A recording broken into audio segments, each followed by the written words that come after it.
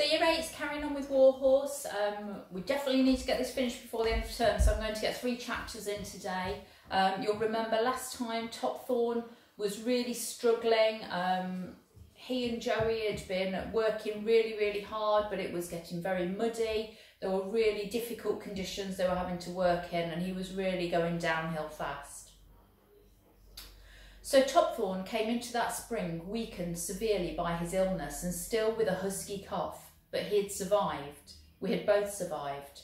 There was hard ground to go on now, and the grass grew once more in the fields, so that our bodies began to fill out again, and our coats lost their winter raggedness and shone in the sun. The sun shone too on the soldiers, whose uniforms of grey and red stayed cleaner. They shaved more often now, and they began, as they always did, every spring to talk of the end of the war, and about home, and about how the next attack would finish it, and how they'd see their families again soon. They were happier, and so they treated us that much better. The rations improved too with the weather, and our gun team stepped out with a new enthusiasm and purpose. The sores disappeared from our legs, and we had full bellies each day, all the grass we could eat, and oats in plenty. The 2 little halflingers puffed and snorted behind us, and they shamed Topthorne and me into a gallop, something we'd not been able to achieve all winter, no matter how hard our riders tried to whip us on. Our newfound health and the optimism of the singing, whistling soldiers brought to us a fresh sense of exhilaration as we rolled our guns along the pitted roads into position. But there were to be no battles for us that summer. There was always sporadic firing and shelling, but the armies seemed content to growl at each other and threaten without ever coming to grips. Further away, of course, we heard the renewed fury of the spring offensive up and down the line, but we were not needed to move our guns, and spent the summer in comparative peace some way behind the lines. Idleness, even boredom, set in as we grazed the lush buttercup meadows, and we even became fat for the first time since we came to war. Perhaps it was because we all became too fat that Topthorne and I were chosen to pull the ammunition cart from the railhead some miles away up to the artillery lines, and so we found ourselves under the command of the kind old soldier who had been so good to us all winter. Everyone called him Mad Old Friedrich. He was thought to be mad because he talked continuously to himself, and even when he was not talking, he was laughing and chortling at some private joke that he never shared with anyone. Mad Old Friedrich was the old soldier they set to work on tasks no one else wanted to do, because he was always obliging and everyone knew it. In the heat and the dust, it was tedious and strenuous work that quickly took off all our excess weight and began to sap our strength once more. The cart was always too heavy for us to pull because they insisted at the railhead on filling it up with as many shells as possible in spite of Friedrich's protestations. They simply laughed at him, ignored him, and piled on the shells. On the way back to the artillery lines, Friedrich would always walk up the hills, leading us slowly, for he knew how heavy the wagon must have been. We stopped often for rests and for water, and he made quite sure that we had more food than the other horses who were resting all that summer. We came to look forward now each morning to when Friedrich would come and fetch us in from the field, put on our harness, and we would leave the noise and the bustle of the camp behind us. We soon discovered that Friedrich was not in the slightest bit mad, but simply a kind and gentle man whose whole nature cried out against fighting a war. He confessed to us as we plodded along the road to the railhead that he had longed only to be back in his butcher's shop in Schleiden, and that he talked to himself because he felt that he was the only one who understood himself or would even listen to what he was saying. He laughed to himself, he said, because if he didn't laugh, he would cry. "I tell you, my friends," he said one day, "I tell you that I'm the only sane man in the regiment. It's the others that are mad, but they don't know it. They fight a war and they don't know what for. Isn't that crazy? How can one man kill another and not really know the reason why he does it, except that the other man wears a different colour uniform and speaks a different language? And it's me they call mad. You two are the only rational creatures I've met in this benighted war, and like me, the only reason you're here is because you were brought here. If I had the courage, and I haven't, we'd take off down this road and never come back. But then they'd shoot me when they caught me, and my wife and children and my mother and my father would have the shame of it on them forever. As it is, I'm going to live out this war as mad old Friedrich, so that I can return to Schleiden and become Butcher Friedrich that everyone knew and respected before all this mess began. As the weeks passed, it became apparent that Friedrich took a particular liking to Topthorne. Knowing he had been ill, he took more time and care over him, attending to the slightest sore before it could develop to make life uncomfortable for Topthorne. He was kind to me as well, but I think he never had the same affection for me. It was noticeable that he would often stand back and simply gaze at Topthorne with love and glowing admiration in his eyes. There seemed to be an empathy between them, that of one old soldier to another.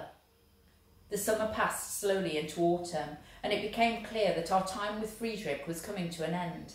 Such were Friedrich's attachment to Topthorne by now that he volunteered to ride him out on the gun team exercises that were to precede the autumn campaign. Of course, all the gunners laughed at the suggestion, but they were always short of good horsemen, and no one denied that he was that, and so we found ourselves in the leading pair once again, with mad old Friedrich riding up on Topthorne. We had found at last a true friend, and one that we could trust implicitly. "If I have to die out here away from my home," Friedrich confided in Topthorne one day, "I would rather die alongside you. But I'll do my best to see to it that we all get through and get back home. That much I promise you." So Friedrich rode with us that autumn day when we went to war again. The gun troop was resting at midday under the welcome shade of a large chestnut wood that covered both banks of a silver glinting river that was full of splashing, laughing men.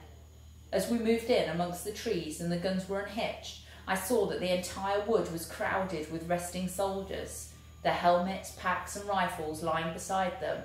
They sat back against the trees, smoking, or lay out flat on their backs and slept. As we'd come to expect, a crowd of them soon came over to fondle the two golden halflingers, but one young soldier approached Topthorne and stood looking up at him, his face full of open admiration. "Now there's a horse," he said, calling his friend over. "Come and look at this one, Carl. Have you ever seen a finer looking animal? He has the head of an Arab.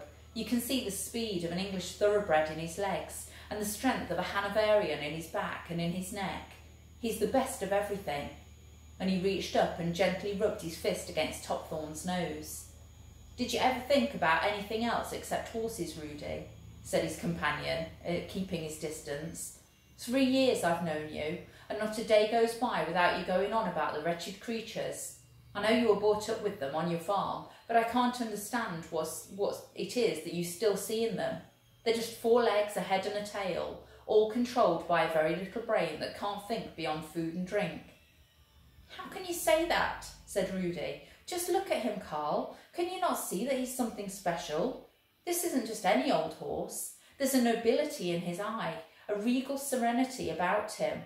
Does he not personify all that men try to be and never can be? I tell you, my friend, there's divinity in a horse, and especially in a horse like this. God got it right the day he created them. And to find a horse like this in the middle of this filthy abomination of a war is for me like finding a butterfly on a dung heap. We don't belong in the same universe as a creature like this." To me, the soldiers had appeared to become younger as the war went on, and certainly Rudy was no exception to this. Under his short cropped hair, that was still damp from wearing his helmet, he looked barely the same age as my Albert as I remembered him, and like so many of them, now he looked, without his helmet, like a child dressed up as a soldier. When Friedrich led us down to the river to drink, Rudy and his friend came with us. Topthorne lowered his head into the water beside me and shook it vigorously as he usually did, showering me all over my face and neck and bringing me sweet relief from the heat. He drank long and deep, and afterwards we stood together for a few moments on the riverbank watching the soldiers frolicking in the water. The hill back up into the woods was steep and rutty, so it was no surprise that Topthorne stumbled once or twice. He had never been as sure-footed as I was, but he regained his balance each time and plodded on beside me up the hill. However, I did notice that he was moving rather wearily and sluggishly, and that each step as we went up was becoming more and more of an effort for him. His breathing was suddenly short and rasping. Then, as we neared the shade of the trees, Topthorne stumbled to his knees and did not get up again. I stopped for a moment to give him time to get up, but he did not. He lay where he was, breathing heavily, and lifted his head once to look at me. It was an appeal for help. I could see it in his eyes. Then he slumped forward on his face, rolled over, and was quite still. His tongue hung from his mouth, and his eyes looked up at me without seeing me. I bent down to nuzzle him, pushing at his neck in a frantic effort to make him move, to make him wake up, but I knew instinctively that he was already dead, that I'd lost my best and dearest friend.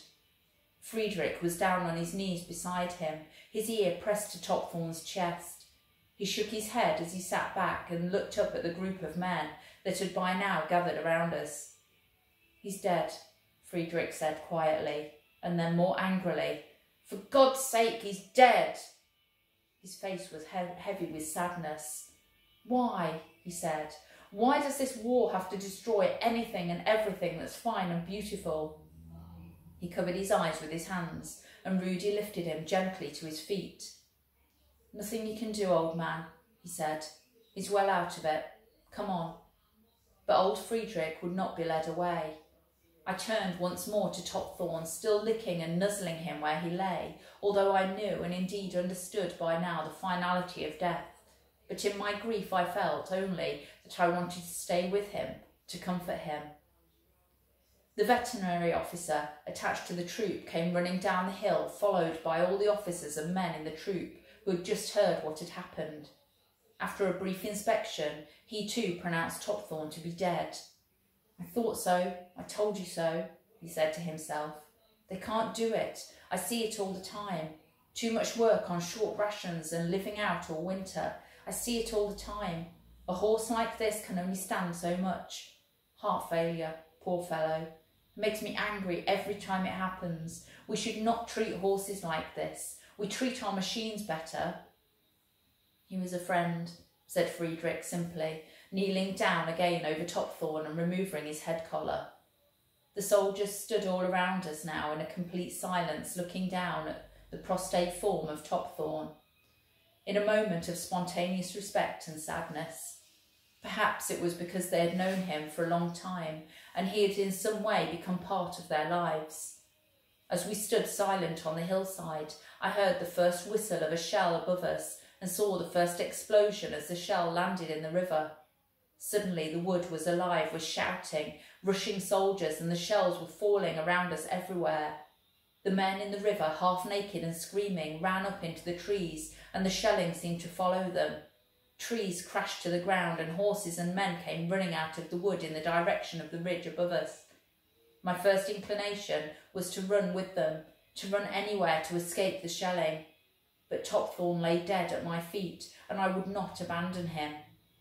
Friedrich, who was holding me now, tried all he could to drag me up behind the shoulder of the hill, shouting and screaming at me to come if I wanted to live. But no man can move a horse that does not wish to be moved, and I did not want to go. As the shelling intensified and he found himself more and more isolated from his friends as they swarmed away up the hill and out of sight, he threw down my reins and tried to make his escape. But he was too slow, and he had left it too late. He never reached the woods. He was struck down only a few paces from Topthorne, rolled back down the hill, and lay still beside him. The last I saw of my troop were the bobbing white manes of the two little halflingers as they struggled to pull the gun up through the trees, with the gunners hauling frantically on their reins and straining to push the gun from behind. I stood by Topthorne and Friedrich all that day and into the night, leaving them only once to drink briefly at the river. The shelling moved back and forth along the valley, showering grass and earth and trees into the air, and leaving behind great craters that smoked as if the earth itself was on fire. But any fear I might have had was overwhelmed by a powerful sense of sadness and love that compelled me to stay with Topthorne for as long as I could. I knew that once I left him, I'd be alone in the world again, that I would no longer have his strength and support beside me. So I stayed with him and waited. I remember it was near first light when I was cropping the grass close to where they lay, when I heard through the crump and whistle of the shells the whining sound of motors, accompanied by a terrifying rattle of steel that set my ears back against my head. It came from over the ridge, from the direction in which the soldiers had disappeared, a grating, boring sound that came ever nearer by the minute, and louder again as the shelling died away completely.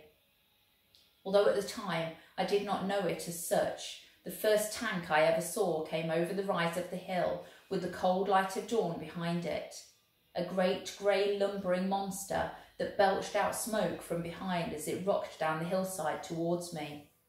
I hesitated only for a few moments before blind terror tore at me at last from Topthorn's side and sent me bolting down the hill towards the river. I crashed into the river without even knowing whether I should find my feet or not, and was halfway up the wooded hill on the other side before I dared stop and turn to see if it was chasing me. I should never have looked, for the monster had become several monsters, and they were rolling inexorably down towards me, already past the place where Topthorn lay with Friedrich on the shattered hillside. I waited, secure I thought, in the shelter of the trees, and watched the tanks ford the river before turning once more to run. I ran, I knew not where. I ran until I could no longer hear that dreadful rattle, and until the guns seemed far away. I remember crossing a river again, galloping through empty farmyards, jumping fences and ditches and abandoned trenches, and clattering through deserted, ruined villages, before I found myself grazing that evening in a lush wet meadow and drinking from a clear pebbly brook. And then exhaustion finally overtook me, sapped the strength from my legs and forced me to lie down and sleep. When I woke it was dark and the guns were firing once more all around me. No matter where I looked, it seemed the sky was lit with the yellow flashes of gunfire and intermittent white glowing lights that pained my eyes and showered daylight briefly onto the countryside around me. Whichever way I went, it seemed it had to be towards the guns. Better therefore, I thought, to stay where I was. Here at least I had grass in plenty and water to drink. I'd made up my mind to do just that when there was an explosion of white light above my head and the rattle of a machine gun split the night air, the bullets whipping into the ground beside me. I ran again and kept running into the night, stumbling frequently in the ditches and hedges until the fields lost their grass and the trees were mere stumps against the flashing skyline. Wherever I went, there were great craters in the ground filled with murky, stagnant water. It was as I staggered out of one such crater that I lumbered into an invisible coil of barbed wire that first snagged and then trapped my foreleg. As I kicked out wildly to free myself, I felt the barbs tearing into my foreleg before I broke clear. From then on, I could manage only to limp on slowly into the night, feeling my way forward. Even so, I must have walked for miles, but where to and where from I shall never know. All the while my leg pulsated with pain, and on every side of me the great guns were sounding out and rifle fire spat into the night. Bleeding, bruised and terrified beyond belief, I longed only to be with Topthorn again. He would know which way to go, I told myself. He would know. I stumbled on into the night, guided only by the belief that where the night was at its blackest, there alone I might find safety from the shelling. Behind me, the thunder and lightning of the bombardment was so terrible in its intensity, turning the deep black of the night into unnatural day, that I could not contemplate going back, even though I knew that was in the direction that Topthorn lay. There was some gunfire ahead of me and on both sides of me, but I could see away in the distance a black horizon of undisturbed night, and so moved on steadily towards it. My wounded leg was stiffening up all the time in the cold of the night, and it pained me even now to lift it. Very soon I found I could put no weight on it at all. This was to be the longest night of my life, a nightmare of agony, terror and loneliness. I suppose it was only a strong instinct to survive that compelled me to walk on and kept me on my feet. I sensed that my only chance lay in putting the noise of the battle as far behind me as possible, so I had to keep moving.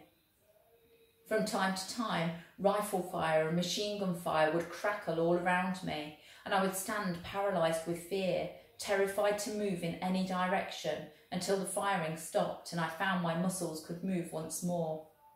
To begin with, I found the mists hovering only in the depths of the craters I passed, but after some hours I found myself increasingly surrounded in a thick, smoky autumnal mist, through which I could only see vague shapes and shades of dark and light around me. Almost blinded now, I relied totally on the ever more distant roar and rumble of the bombardment, keeping it all the time behind me and moving towards a darker, more silent world ahead of me. Dawn was already brightening the gloom of the mist when I heard the sound of hushed, urgent voices ahead of me. I stood quite still and listened, straining my eyes to find the people to whom they belonged. "Stand to, get a move on, lads." The voices were muffled in the mist. There was the sound of rushing feet and clattering rifles. "Pick it up, lad, pick it up. What do you think you're about? Now clean that rifle off and do it sharpish." A long silence followed, and I moved gingerly towards the voices, both tempted and terrified at the same time. "There it is again, Sarge. I saw something, honest I did." "What was it then, son? The whole German ruddy army, or just one or two of them out for a morning stroll?" "Weren't a man, Sarge, nor even a German neither. Looked more like an horse or a cow to me." "A cow or a horse out there in no man's land? How the blazes do you think it got there? Son, you've been staying up too late. Your eyes are playing tricks on you." "I heard it too, Sarge, and all. Honest, Sarge, cross me heart." "Well, I can't see nothing. I can't see nothing, son, and that's because there's nothing there. You're all of a jitter, son, and your jittering has brought the whole ruddy battalion on stand to half an hour early. And who's going to be a popular little lad when I tells the lieutenant all about it? Spoiled his beauty sleep, haven't you, son? You've gone and wakened them all up, the lovely captains and majors and brigadiers and all them nice sergeants, and all just 'cause you thought you saw a flaming horse." And then in a louder voice that was intended to carry further, "But seeing as how we're all stand to, and there's pea soup flaming London smog out there, and seeing as how Jerry likes to come a knocking on our little dugouts just when we can't see him a-coming, I want you lads to keep your eyes peeled back and wide open. Then we'll all live to eat our breakfasts, and if it's on this morning, there'll be a rum ration coming round in a few minutes. That'll light you up. But until then, I want every one of your eyes skinned." As he spoke, I limped away. I could feel myself shaking from head to tail in dreadful anticipation of the next bullet or shell, and I wanted only to be alone, away from any noise whatever, whether it appeared or not to be threatening. In my weakened, frightened condition, any sense of reason had left me, and I wondered how through the mists until my good legs could drag me no further. I stood at last resting my bleeding leg on a soft, fresh mound of mud beside a foul-smelling, water-filled crater, and I snuffled the ground in vain for something to eat. But the earth where I stood was bare of grass, and I had neither the energy nor the will at that moment to move another step forward. I lifted my head again to look about me in case I should discover any grass nearby, and as I did so, I felt the first sunlight filter through the mist and touch my back, sending gentle shivers of warmth through my cold, cramped body. Within minutes, the mist began to clear away, and I saw for the first time that I stood in a wide corridor of mud, a wasted, shattered landscape between two vast unending rolls of barbed wire that stretched away into the distance behind me and in front of me. I remember I'd been in such a place once before, that day when I'd charged across it with Topthorne beside me. This was what the soldiers called no man's land. So we'll leave it there. Really, really difficult time for Joey. He's lost Topthorne, he's lost Friedrich, and now he's stuck on his own in no man's land. So in between where the two armies are fighting, and it seems like there's not a lot of hope for him. We'll see what happens next week. Okay, thank you.